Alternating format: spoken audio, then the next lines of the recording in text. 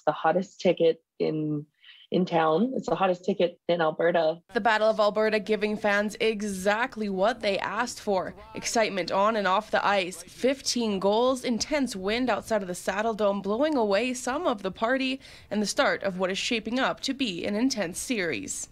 We spent some time previewing this series saying that anything can happen.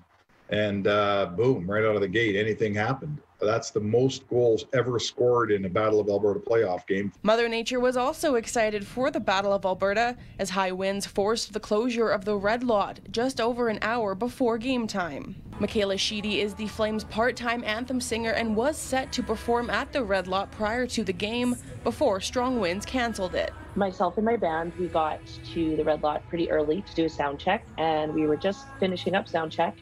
And they told us to drop everything and get off the stage, so we did so accordingly. The country rock singer will have another opportunity to sing for fans where the wind can't rain on her parade as she's singing the anthem for Friday's Game 2. I was lucky enough to sing at a round 1 playoff game in 2019, and from what I remember, the energy in the room was like nothing I'd ever experienced before. You know, like I've been to concerts at the Saddle Dome.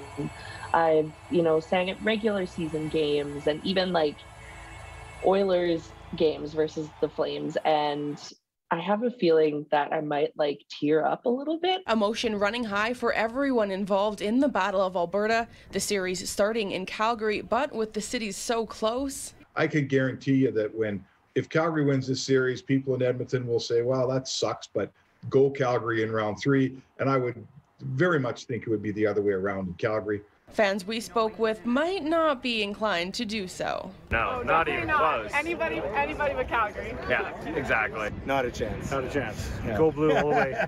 100%. Pro Alberta. Pro Alberta. It's pro Alberta. Hold this.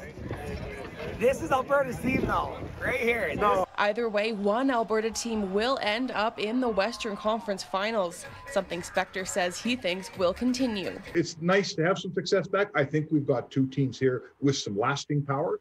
I think both Calgary and Edmonton, it's not a one-shot deal here this year. Game 2 starts at 8:30 p.m. on Friday. In Calgary, Jillian Code, City News.